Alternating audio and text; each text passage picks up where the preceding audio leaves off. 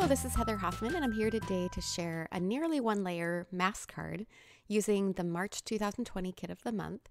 I wanted to mix and match some of those tulip images, and I wanted to kind of make it look like that girl was standing back behind that row of tulips. So I'm going to do some simple masking and some kind of creative coloring to kind of enhance the masking and make it look a little more detailed than it actually is. So keep watching and I'll show you what I mean. I'm going to start off by stamping that tulip border kind of offset on my panel of white cardstock. I'm using Copic friendly ink because I'm going to color this with Copics. And I like to, because it's such a fine detail image, I wanted to stamp it multiple times for a great impression. Now I'm going to stamp it just once on masking paper. I'm not too worried about this image being perfect. But to save myself some time with my masking, I'm going to kind of plan out where I want that girl to stand. And as you can see, I just kind of am cutting in only to fussy cut that area. Instead of cutting all the way across the image or anything like that, it's kind of saving me a little bit of time. And it's a super detailed image, so it's kind of nice to only need to cut the areas. And I'm only cutting along the top. When we get to the coloring, I'll show you kind of a trick that kind of gives the look as if I cut a little bit further down in there. All right, now I'm going to add that mask on there and go ahead and stamp my girl in place. And as you can see, there's only that little area cut out, so save me a lot of time in having to cut that out. All right, same thing, I'm going to use my MISTI to my advantage and stamp that a couple times to get a great impression. And then I can peel that mask off and look at that. It's perfect. All right, before we move on, I'm going to go ahead and add that sentiment on there. I love that beautiful scripty sentiment, and it seemed to fit these images really well. So I'm going to stamp that in place again using my MISTI to stamp multiple times to make sure I have that nice and crisp and dark. And then we can go ahead and move on to our coloring. I'm using 3 shades for most of my blending. I'm starting with the lightest and just adding a quick little bit of color on each of those flowers. Then coming in with the next darkest shade and adding just a little bit on the bottom half of each of those blooms.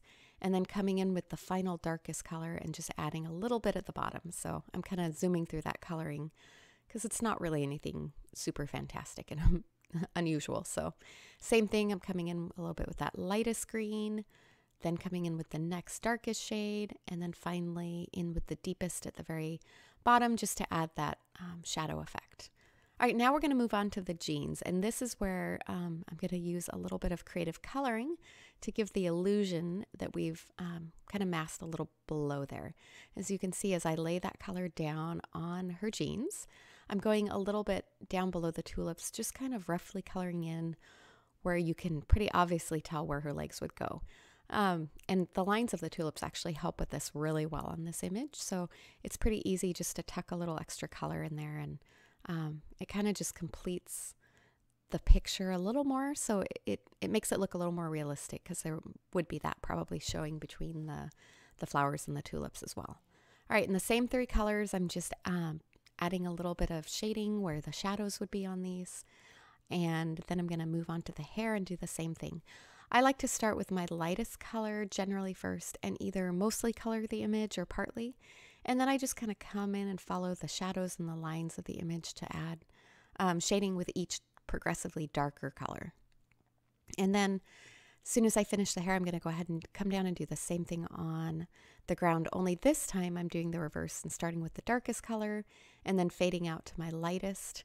And this is going to kind of give a soft blended look. And then at the very end, I'm going to come back in again with that darkest shade and just kind of add some little dots for texture right along the bottom.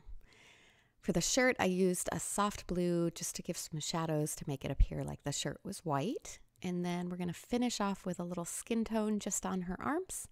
A couple shades there. That's the only spot that we had to worry about that color. All right, to finish this off, I made a card base out of a bright yellow just to kind of help those tulips pop a little more. And I trimmed that front panel down, and I'm just going to mount it in place. And there you go, a nice flat, 1-layer, easy to mail card with some fun, simple masking and coloring. Thanks so much for coming by today. Have a wonderful day.